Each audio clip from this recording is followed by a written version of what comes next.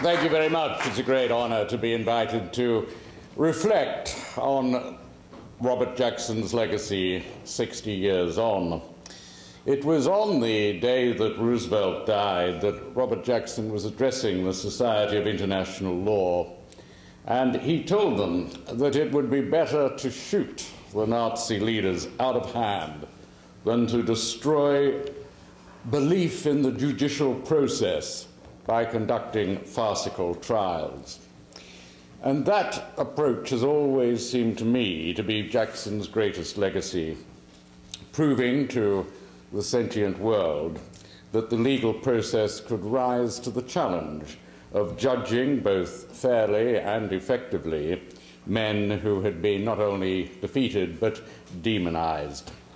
To do so, he had to struggle mightily to overcome two arguments. First, the argument put most forcibly by Winston Churchill that the legal system was not equipped to deal with political crimes of this heinousness.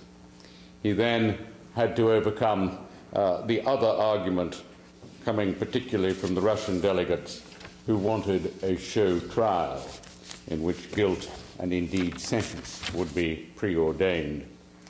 To the extent that he succeeded, we principally owe the legacy of Nuremberg, the legacy we're trying to deliver on today, not only in the safety and civility of The Hague, but in war-torn Baghdad, in malaria-ridden Sierra Leone, in East Timor, and shortly in Phnom Penh.